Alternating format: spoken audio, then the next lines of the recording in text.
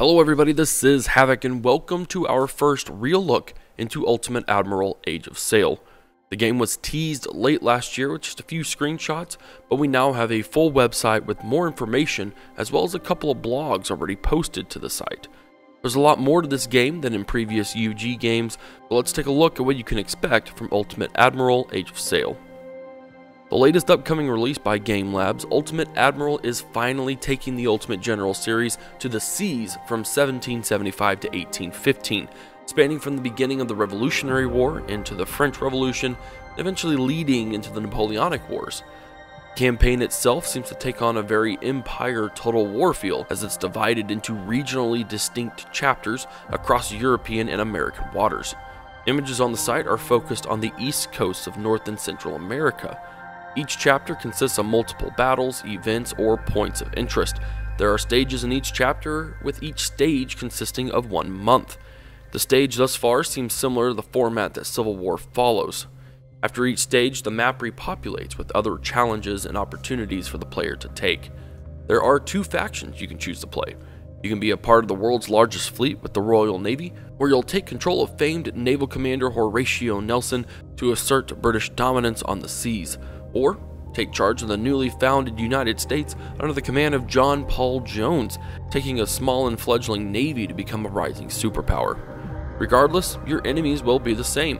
For now, that includes Spain, France, pirates in a sense, and of course either the United Kingdom or the United States, depending on the player's faction. While this really isn't historical, there were alliance or non-aggressions during this time between those nations, but in the context of Ultimate General, I think it'll work just fine. The game gets a bit deeper with the new mission system. There are now quests, events, missions, and points of interest, as we've mentioned before. These additions will create a reactionary environment that is aimed to create a living campaign at the outcome of said system. Losing a patrol event may lead to having to rescue a governor's daughter from pirates, but capturing a smuggler may trigger a pirate stronghold event to gain extra loot, weapons, or even men. Missions themselves have changed a little bit since Civil War. Your standard minor and major battles are still present, but now there are missions where you'll just assign a number of ships over the course of several turns, and you'll have to weigh the success or failure of the mission to how many ships you choose to commit to, while also risking having needed them in an upcoming battle for a reward or something else of that nature. Fleet management will be the biggest aspect, it seems, for Ultimate Admiral. Each ship has unique characteristics, upgrades, commanding officers, and a crew.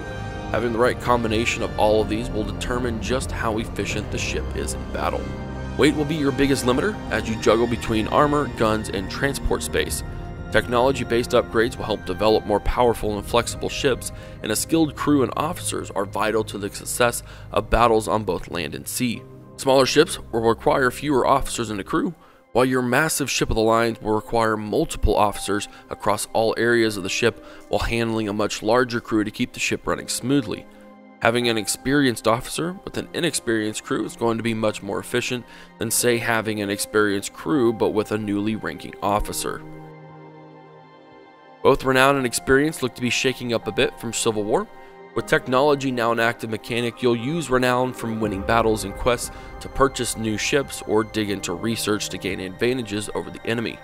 Experience seems to work similar to Civil War, though acting more along the lines of the point system awarded after battles. You can use it to gain certain admiral skills, which gaining favor with the Admiralty, increasing recovery rates, and offering discounts to weapons. All skills will help your fleet to advance and conquer in the campaign and will be well worth diving into.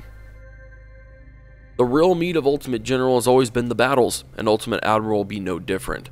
Adding naval combat brings it to new levels and hits home that Empire Total War feel oh so sweetly. There are 3 types of battles in Ultimate Admiral. Naval battles will be the most intensive of the types, as you'll simply have more to juggle.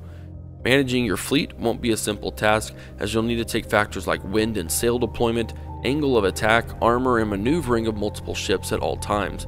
Experienced Empire Total War fans should know all about how to manage that.